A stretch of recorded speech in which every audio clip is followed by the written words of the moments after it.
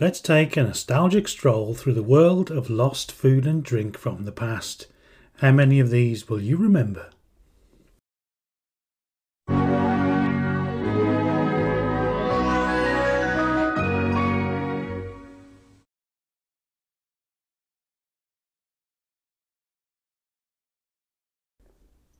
Instant refreshing orange drink in powder form.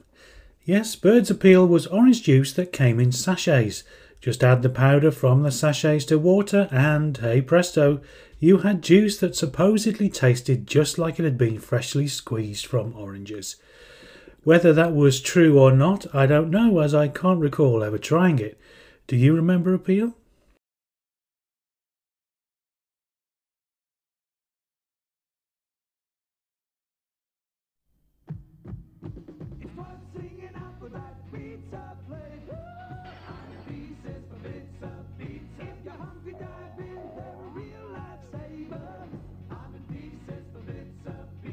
You'll love the real taste of pizza in Walker's Pizza Pizza. Criminal is eating them in front of my face. Easy pieces for pizza, pizza. If I don't get Walker's, I'm a hard-boiled head case. Walker's Pizza Pizza. You'll love them to bits.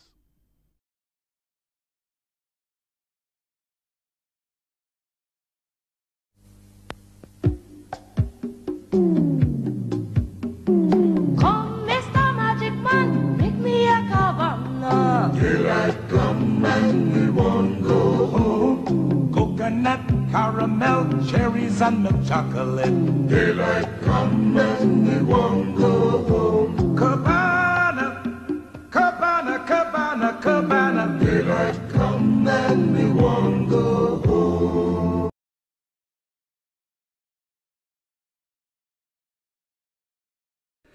Ah, the Drifter. One of the most fondly recalled of all the chocolate bars that are sadly no longer with us. First launched back in 1980, Rowntree's Drifter was very much a rival to the Twix by Mars and proved to be very popular. In 2007, Nestle, who had long since taken over Rowntree, discontinued the Drifter before bringing it back in 2017. However, this return was sadly short-lived, as just 2 years later the Drifter disappeared from shelves once more.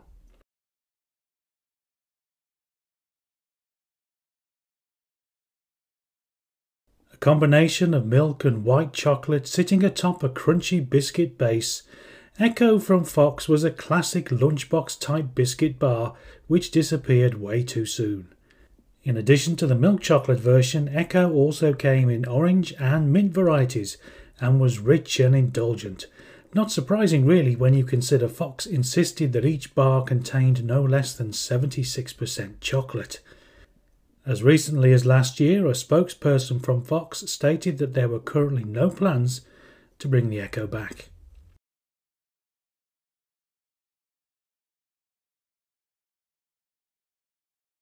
We're going to have to go further back in time for this entry.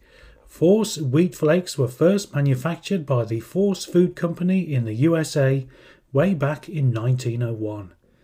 After a year of average sales, the mascot Sonny Jim was introduced, a move which saw sales of the cereal skyrocket.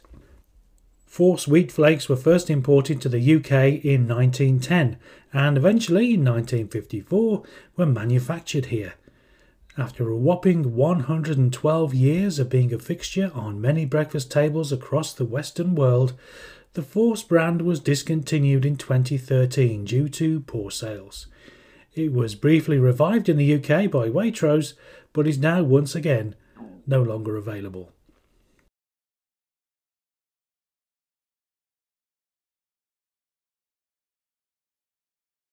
When your chocolate assortment box is immortalised in a Beatles song, you know you've done something right. In 1968, George Harrison wrote a song for the Beatles' White Album called Savoy Truffle, with many of the lyrics being inspired by Good News Chocolate by Macintosh. Harrison wrote the song as a tribute to his chocolate-loving good friend and fellow guitar maestro Eric Clapton, who would often devour an entire box of Good News in one sitting.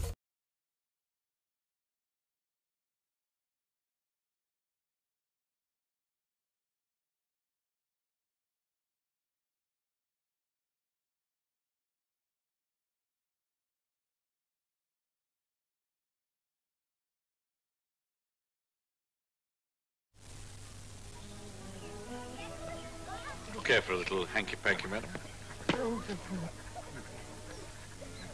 I only offered you a little nibble.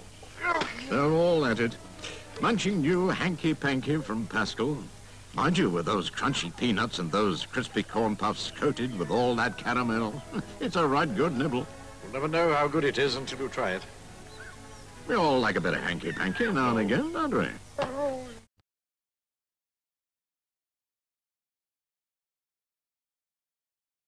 You would think that as they were so similar, Instant Whip and Angel Delight were products made by rival companies. However, they were actually both manufactured by Birds, and while Angel Delight is still very much available today, Instant Whip is no more.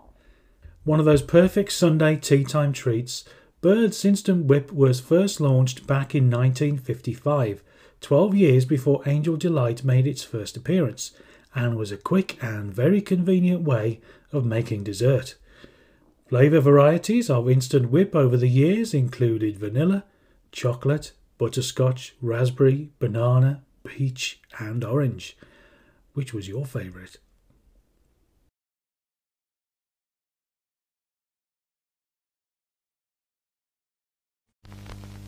Golden Wonder, they're jungle fresh. Golden Wonder, real jungle fresh. Golden Wonder, true jungle fresh. Golden Wonder, so jungle fresh. Golden Wonder. Super! What's your point of view? In every stately and marble hall, there's jungle fresh available. So when neighbors come to call, Peanuts! They win, they win, they win! real jungle fresh. Golden Wonder.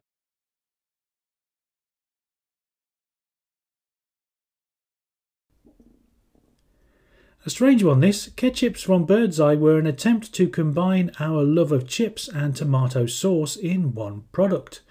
However, rather than being actual chips, these were instead more of a potato croquette, with the tomato ketchup that was injected in the middle attaining the temperature property of molten lava once cooked. A different idea certainly, but one that was destined to be a failure.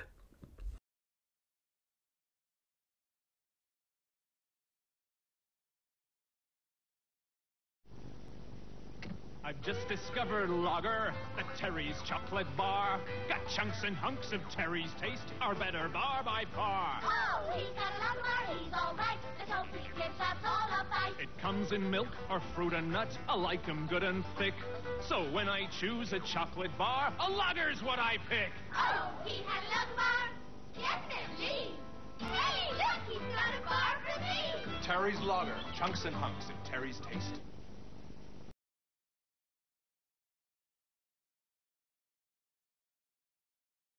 In a similar way to Fox's Echo, Mingles from Bendix were a more recent addition to the nostalgia calendar than many of the items on this list.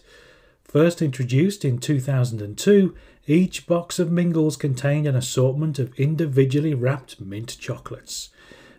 Varieties included a milk chocolate mint crisp, marbled dark and milk chocolate with a mint truffle centre, a dark chocolate with a mint fondant centre, and more. Mingles were sadly discontinued in 2011.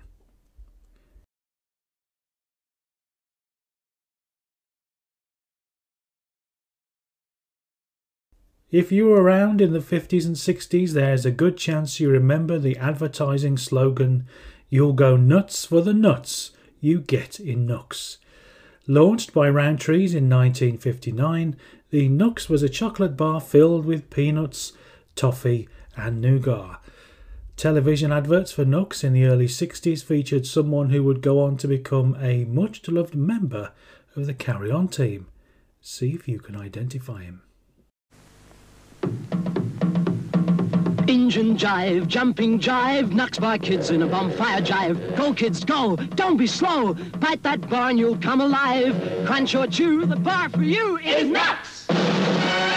Knocks Bar, the chocolate special Knocks Bar, the crunch or chew Knocks Bar. Well, that's about it, nutty as an about Knocks Bar. It's nutty, crunchy, chewy, it's Knocks.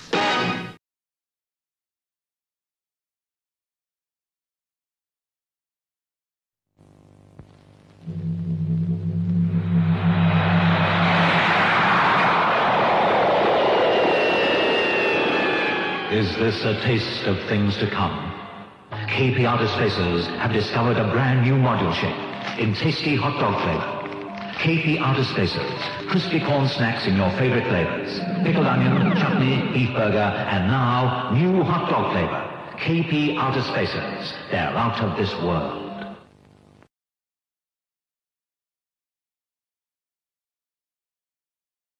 The legendary Pan Yan pickle has taken on an almost mythological status these days, probably due to the fact that the original secret recipe for this fondly recalled pickle of the past was lost in a fire in the mid-2000s.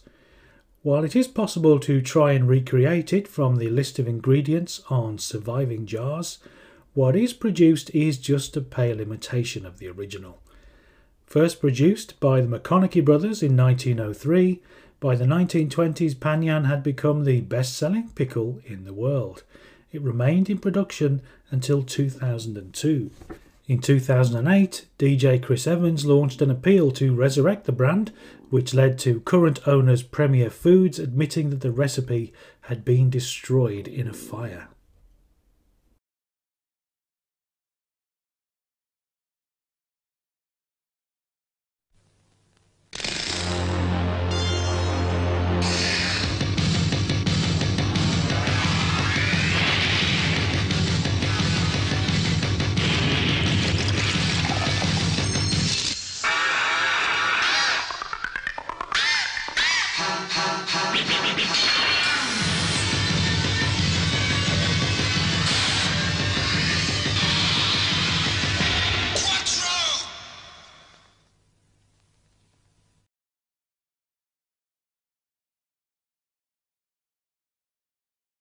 When Ricicles were discontinued in 2017, it wasn't due to a lack of sales or a dip in popularity.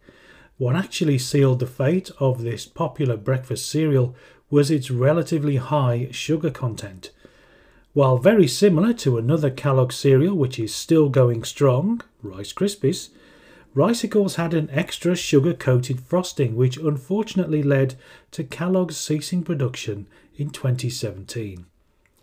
It seems in this day and age that we, as consumers, can't be trusted to make our own minds up as to what food we should or shouldn't eat.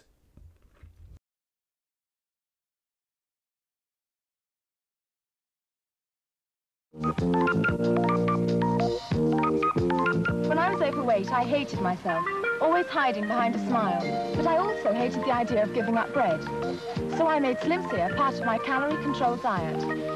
Slimcia's good, tasty bread. Now I've plenty to smile about. Show them you're a Slimcia girl. Slim, slim, Slimcia girl. A Slimcia girl.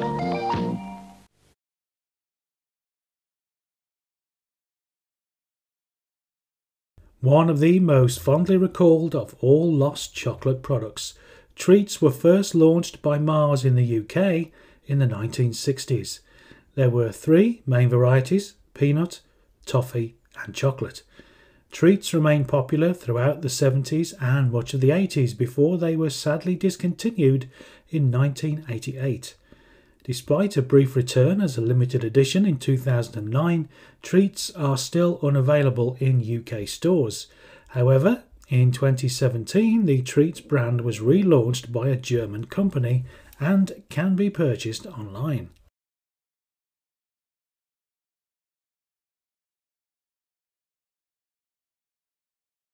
No lunchbox in the 1980s was fully complete without a United bar slotted in by the side of your cheese and ham sandwiches. First launched in 1979 by McVitie's, the United consisted of a crunchy biscuit base covered in milk chocolate. The iconic blue and white striped packaging is embedded in the memories of many of us who were around during the bar's heyday. In addition to the original, an orange variety was also available. Although sadly discontinued in the early 90s, the United name still invariably crops up whenever conversation turns to our favourite snacks of the past.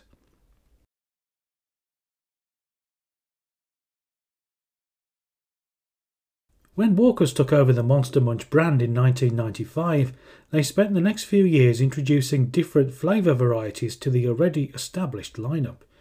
In 2003, one of those new varieties was the infamous Vanilla Ice Cream Monster Munch. Released to a mainly negative reaction, this unusual addition to the range was thankfully only a limited edition flavour, so only graced supermarket shelves for 16 weeks.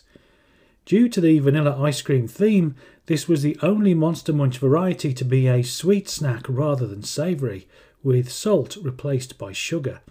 Did you ever try a packet of these? If so, what did you think?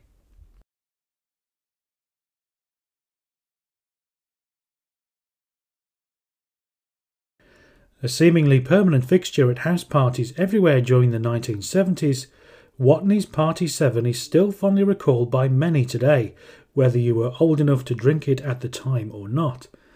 London-based brewery Watney's first launched the Party 7 in October 1968 at the retail price of 15 shillings, the equivalent of approximately £16 today.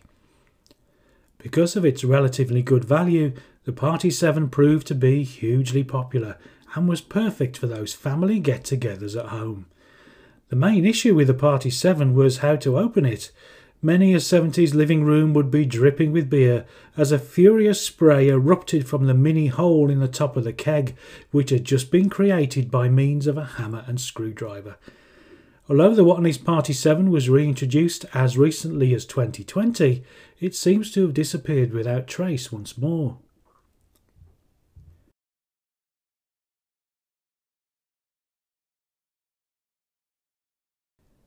Although the original Yorkie bar is still going strong today, sadly the same cannot be said for the Yorkie peanut. A delicious combination of chocolate and roasted peanuts, this variation of the standard Yorkie bar is fondly recalled by many. It was reintroduced to stores in 2014, but only as a limited edition, which meant it would soon vanish from shelves once more.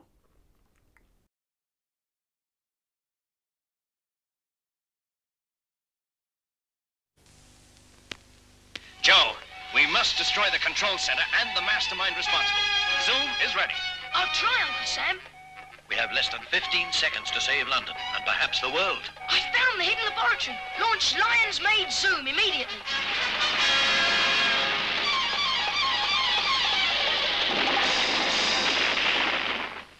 Well done, Joe. Well done, Zoom. Zoom. Only sixpence from Lion's Made. Obviously there are many other lost food and drink items that could be included in an A to Z list such as this. What are some of your nostalgic favourites that you wish were still around? Can anyone think of one for the letter X? Let me know in the comments section. If you enjoyed today's video, a little click on the thumbs up button is always very much appreciated. Feel free to subscribe to Stuview TV if you haven't already done so. As always, many thanks for watching, and do join me next time for more nostalgic goodness.